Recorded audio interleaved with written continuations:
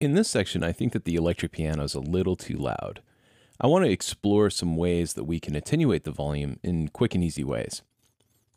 The Marquee Tool is a wonderful tool for doing automation.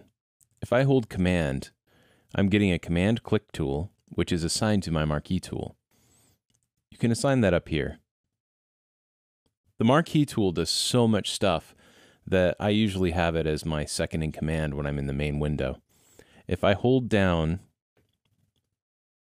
Command and drag across and select this line, it's going to create two nodes on either side.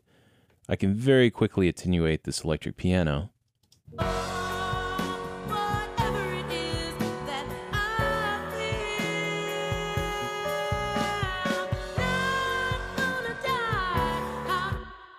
Yeah, that's about right. So that's one way to do it. Let's check something else out. I'm going to undo what I just did. And I'm going to use my Marquee Tool again, but I'm going to select up a little bit higher. Selecting in this area up here means that we're dealing with the region, not the automation data. If I select using my pointer tool, it's going to extract that region. Now what I can do is I can use a set of key commands to quickly and easily create 2 points on either side of this region. So I'll go to this region first and hold Command, Control, Shift, 2. That automatically created 2 nodes on either side.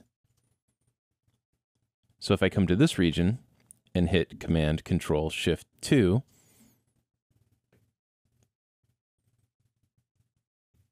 see, automatically did it by the region.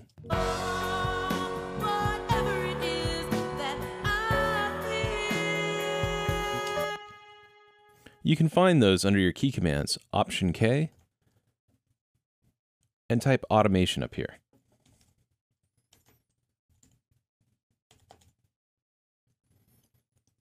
If you go down slightly, you'll see that in the main window tracks, create one automation point at each region border is Control, Shift, Command 1. 2 points is Control, Shift, Command 2. We also have one that does it on every region border. That's pretty cool. That means basically if we selected all of the regions within a track, it would automatically create 2 points at the borders of every region on that track. That's really handy. There are other really handy key command tools as well, in terms of deleting information or moving information from one place to another. It works really well.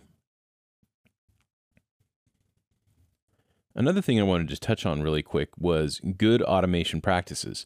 If we went directly to this volume here on the electric piano, it's a little bit too quick.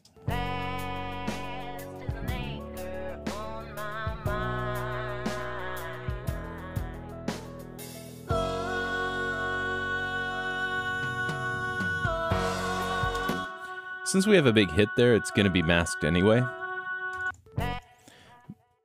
But I'm going to hold Shift, select the background, and I'm going to make it slide into that volume. You want just a little bit of a handle on each side, a little bit of a ramp on each side, so that you don't have these really harsh cuts going on in the middle of your song that can really affect the flow of what's going on. You want things to kind of move around dynamically. So that's just a general automation practice that I wanted to hit on. Next, I want to show you a different type of automation. It's different than online and offline automation. We're going to use MIDI draw, and I'm going to show you a couple of instances where you may want to use MIDI draw.